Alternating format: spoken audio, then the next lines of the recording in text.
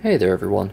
I thought today we'd take a brief break from all of the ABIS padlocks that I've been showing you to show you something a little bit different. Now this is a master lock trigger lock. It's their model 90, which is their keyed model. The other one that they make is a 3-wheel resettable combination lock. And if I can get this to focus, come on. There we go. You can see that that the core seems to be a scaled down version of their K1W1 keyway and key. Now here are the keys. I'm not going to show you the bitting because as far as I can tell they are all absolutely the same.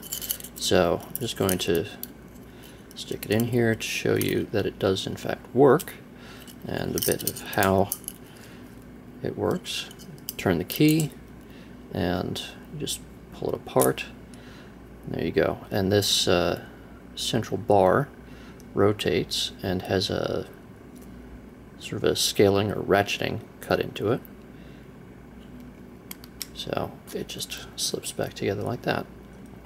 So let's get this locked up in the vise and try to pick it, because this thing only has about 4 pins in it, and despite the designation, it doesn't really seem to have any security pins.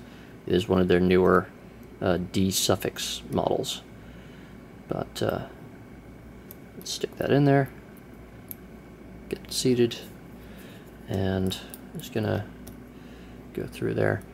Now because of the tight space, it is a bit hard to feel exactly which pin is binding, so I tend to just go in there and sort of slowly pop around in there.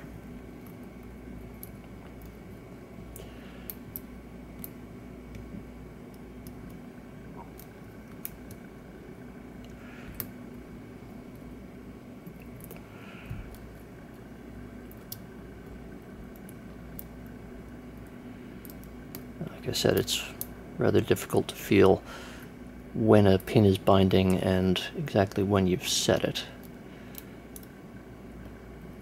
Oh, there we go. So, just use that to keep turning it.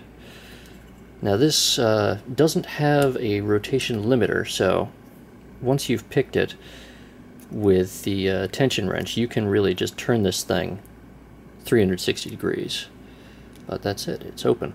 So really these are more a safety lockout than a real security measure. So far I haven't been able to figure out a bypass or an easy exploit method for the combination version of this lock. So if you are worried about someone getting into it and you do want something a bit more secure, don't get this one, because you know it is rather dangerous if someone that you don't want to have access to your firearm does get access to it. But that's about it. So happy picking and stay safe, everyone.